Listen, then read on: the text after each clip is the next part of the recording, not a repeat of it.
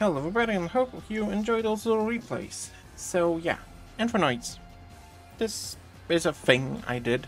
I like the build though. Most of the time it was Dogmatika that did most of the play, along with the Lair of Darkness, so the Infernoids didn't really get to shine too much, but the intent is there, I guess. So yeah, the Infernoid lineup is what it is. I don't have too much knowledge about Infernoids altogether. Besides the fact that Decatron is the only normal summon and you need it. But Reasoning is a must, as well as 1-for-1. I also played the Lair of Darkness package with Arima, of course Lair of Darkness and Terraforming.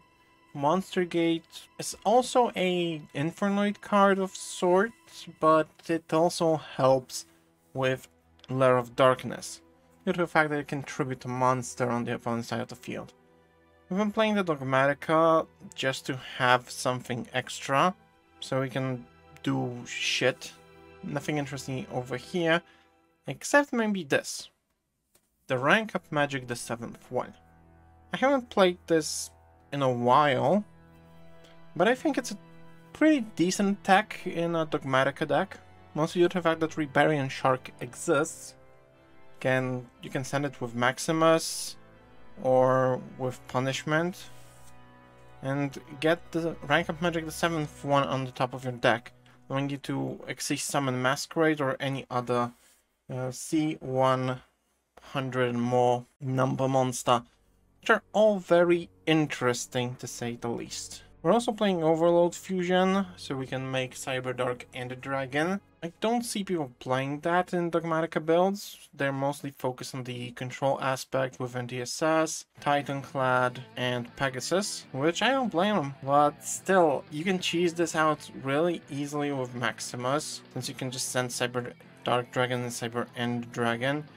As well as you can use Predplan Chimera Falsia to just get this out. Also, fun fact I recently discovered, Cyberdark and Dragon can equip cards like NTSS, Titanclad, Chimera Falsia, etc. to itself, which is pretty decent. However, if you're able to send those cards equipped to Cyberdark and Dragon to the graveyard, they get their effects.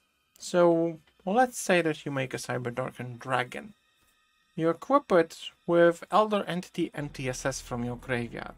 Then you summon something like, let's say, Magician's Soul, and you send this NTSS to the graveyard. You get the draw, thanks to Magician's Soul, and you get a pop, thanks to NTSS. Cyberdark and Dragon won't attack, but it's still an unbeatable beast of a monster. Nothing else I have to say about this deck. Never actually summoned Tiara, which is weird. And that will be it for today. I'll see everyone in the next one. Chico signing out. Peace!